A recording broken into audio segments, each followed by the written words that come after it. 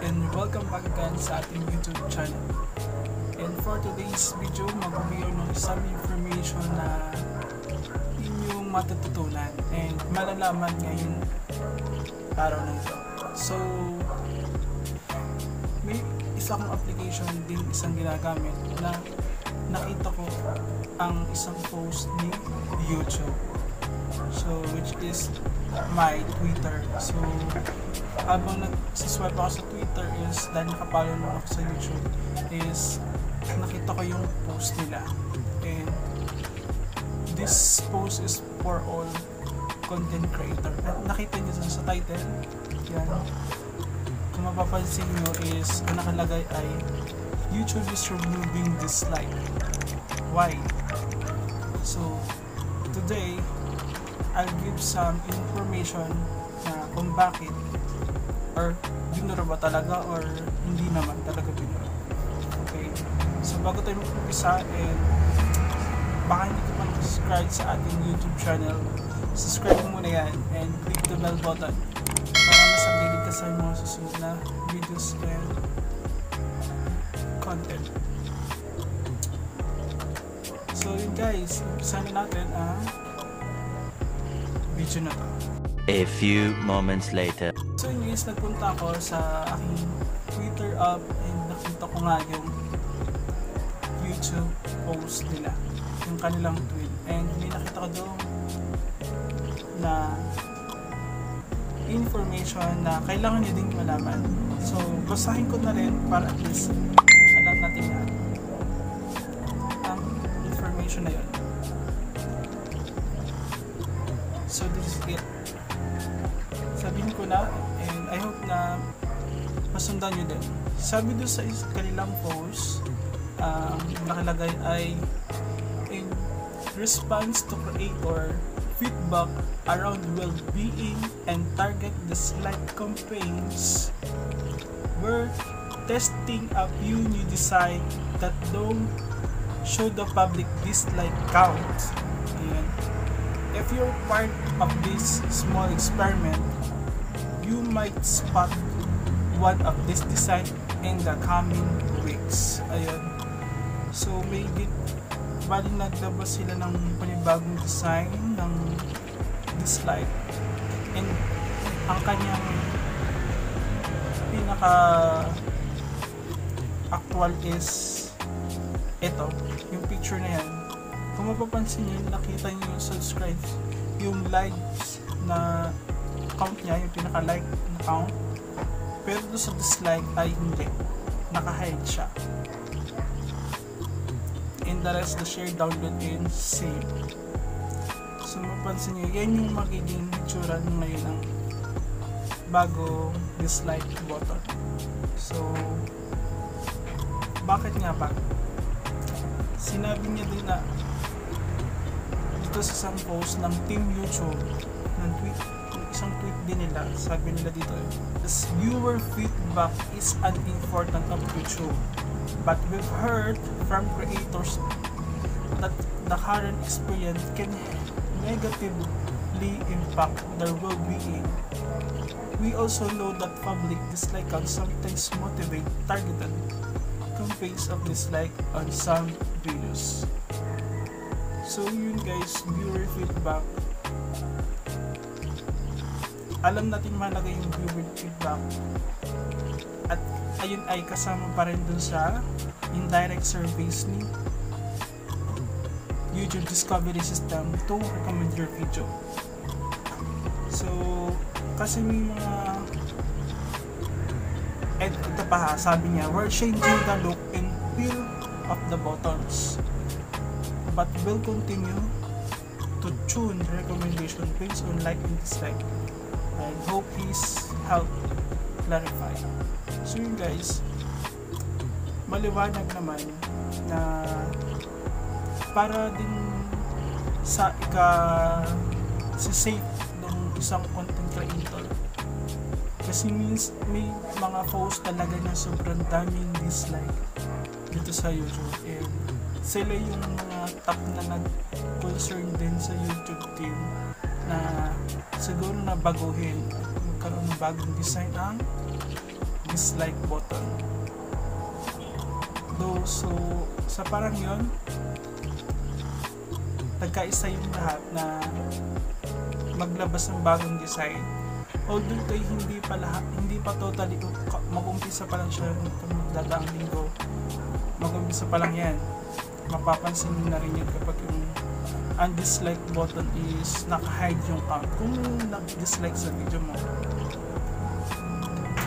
At sinabi din naman ng YouTube, isang tweet nila, creators, you will be able to see the exact number of likes and dislike in YouTube Studio. So makikita pa rin ng isang ng creator yung dislike and likes ng viewers.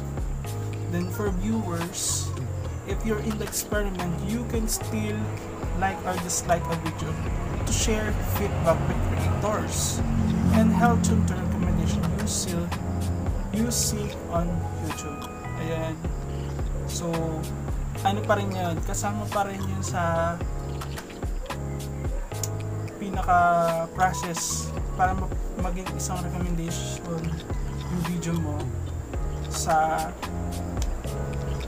YouTube discovery system. So, hindi pa rin siya totally hidden. Ang hinide lang dito is or ni-remove is yung count. Kasi parang sabi nga kanina is to change the look in fill the buttons para hindi naman sobrang bad yung labas ng isang content creator kapag yung iba kasi madami dislike. May mga nabasa din dito akong mga comment gaya nito. Sabi ni Art M, ang kanyang analysis, game at gamer from Mars. And sabi, please don't get rid of the dislike button. It's one of the small ways in the online community can still push back against the bad content. This will make the website worse. So may point din naman siya, guys, na isa na rin yun sa parang ng mga gumagawa ng content, ng bad content na hindi naman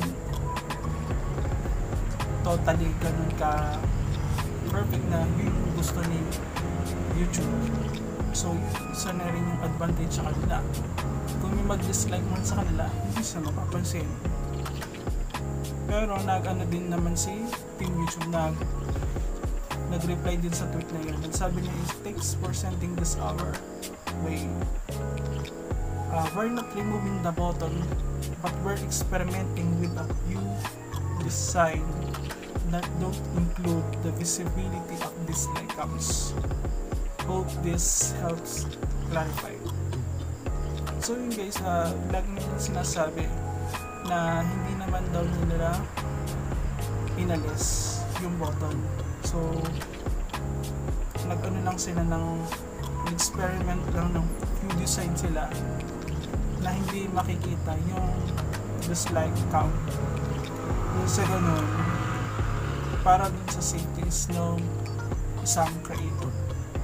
Kasi minsan may nakita din sa mga big channel, hindi dito sa Philippines, na sobrang laki ng likes and sobrang pa ng laki ng dislike. So parang ano siya, bad impact naman sa isang content creator din. So yun yung ingatan din ni YouTube, yung mga ganun scenario.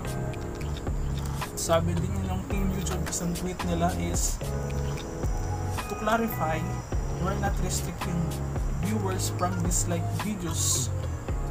This experiment is about layout of the icons.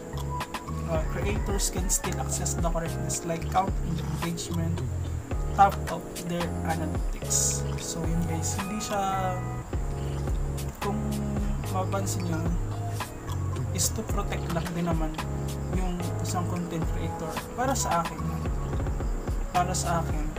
to protect them yung kapag lalo yung madaming mga dislike, and para din sa bagong design nila sa dislike button. At the same time, as a content creator, makikita pa rin din natin yun. And kita din yun ni YouTube discovery system. So kahit madami yan, hindi siya nakapublic, kita pa rin din siya. And isa pa rin yan sa pinagbe-basean ni YouTube discovery system to recommend your videos. Kumbaga yun yung nasa indirect survey. And yun guys, so this is one of the update na nakita ko sa tweet ni YouTube. So mapapansin nyo to din sa mga susunod na linggo. And pero hindi siya totally isang agadang update. So utay-utay siyang pinapublish, dinidesign sa ating mga application. And I'll give some tips din pala kung paano mag-hide ng, kung gusto nyo naman na-hide talaga ang inyong like button and dislike button. So bibigay din ako sa inyo ng some tips as tutorial. So I hope na masundan nyo. So umpisahan natin. Punta lang ikaw sa sa YouTube studio mo, sa studio.youtube.com. Yan, dapat naka-desktop mode siya. Then kailangan after mo nun, click mo yung channel content dito sa may left side. Pagpasok mo ng channel content, view mo lang yung video, makikita mo yung video dyan, mga video. I-click mo yung isang mong video dyan, pwede ka mag-create isang video. Then pag open mo yung i-scroll up and lalabas yung another information. Makikita mo doon yung comment and ratings. Doon sa comment and ratings, so lagi tayong naka-allow on comments. Yung nasa baba no, na show how many viewers like and dislike this video, yun yung i-uncheck nyo kapag tayo ay gustong naka-hide yung like and dislike. So minsan nakikita nyo to sa mga posts, sa mga ibang channel, and gaya nitong picture na yan, kung mapansin nyo naka-close yung count nya, hindi siya naka-public yung count ng like and dislike. So yun guys, I hope nasundan yung aking tutorial na may clip. And mabilis lang yun. So it's all for today. So I have to like this video. Don't forget to subscribe my channel and click the bell button for more videos update. Thank you. Bye bye.